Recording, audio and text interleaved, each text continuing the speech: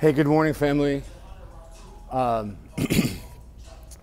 felt moved to I want to say some words.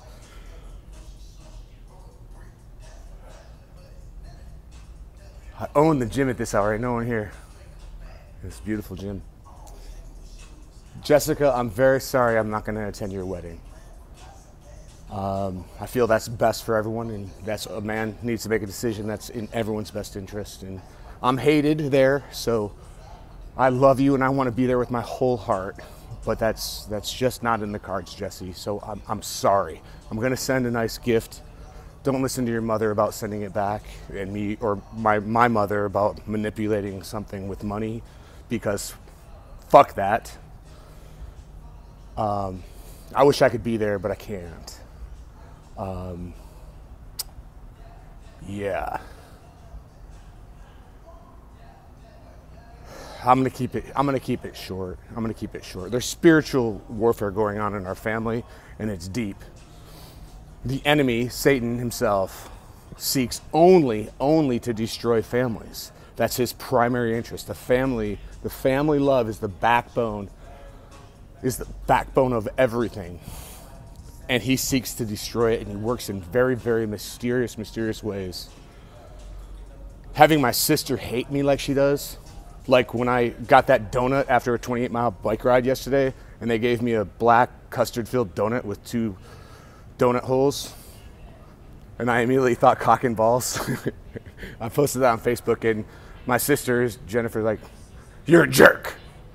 And everyone else in the world thinks that's funny and immature and just fucking comedy, and that's my nature. So is it any coincidence the music is in the background? Eminem, can you hear it? So if you look for the negative in anything in life, Jesse, you will find it. If you look for the positive in the love, you will find it. The choice is literally yours. It's the situation that's in front of you, or the person that's in front of you. You can find negative in everything, in every situation, and you can find positive in everything, in every situation. One of them is going to make you live long and prosper and be healthy and happy. The other one's going to make you smoke a cigarette on the back patio and fucking that son of a bitch, Jason, getting baptized by one of the literally, I'm getting baptized today by one of the world leaders in religion and influence and power and love, and he's amazing. And the connection to him came by divine power. When I bought this condo in record time, breaking a forever record of closing in 6 days, it brought some attention to me, and they're like, this fucking guy is amazing. Like, they couldn't believe that I could do that, and that's just what I do. And that brought a connection to Joel Osteen, because I was wearing a Lakewood Church shirt one day, and now he's baptizing me today, and it doesn't break my heart. It doesn't break my heart anymore that the people in my family who are supposed to love me but don't won't be there.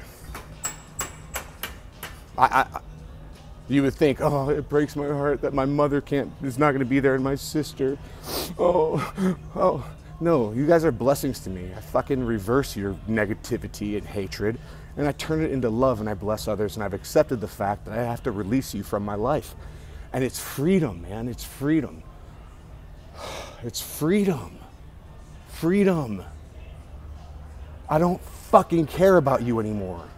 Your negativity and hatred, and the people that you influence to hate me, like my sister Jennifer influenced my nephew, who I love and adore deeply.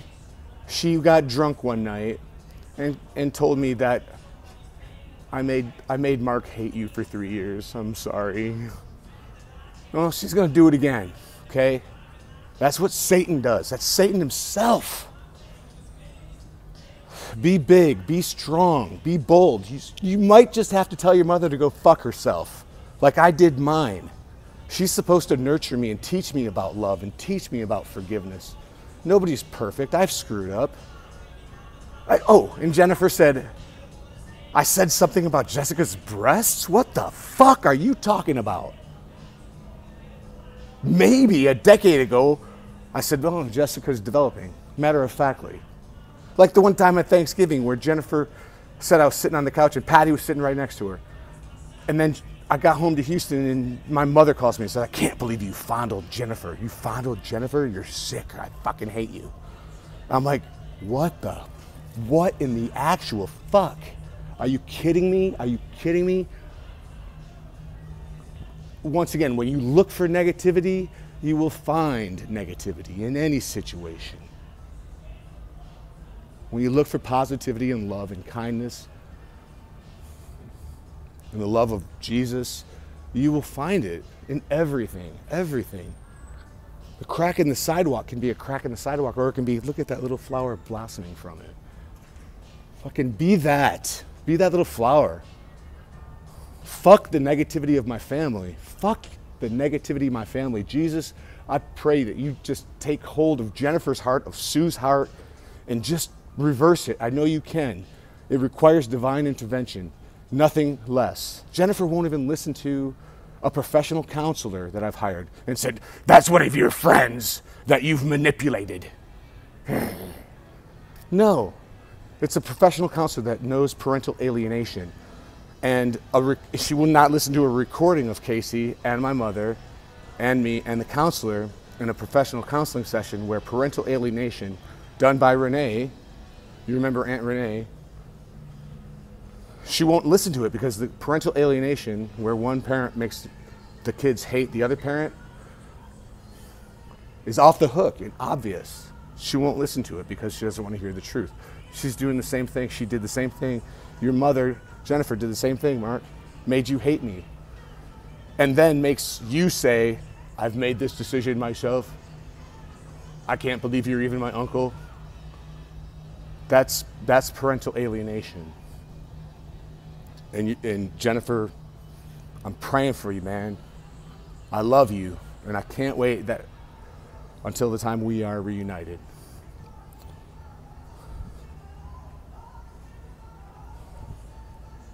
I really hope my sons would come, but you have to understand that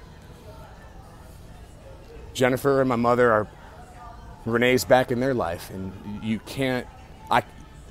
have to hate Jason to be in Renee's life. You can't even think Jason's decent. You have to hate him. And look at all of her friends. Don't underestimate the power of her and the evil within her. It's fucking compelling. It's amazing. It's interesting. It's a case study. It's a textbook in psychology. But I'm crazy. I'm drunk. Hey, I drank some wine last night. I'm at the gym while Jennifer smokes a cigarette and probably visits with Renee. Look how crazy he is. So I love you guys, and I miss you, and I'm sorry I can't be there, but it's in everyone's best interest. So take care.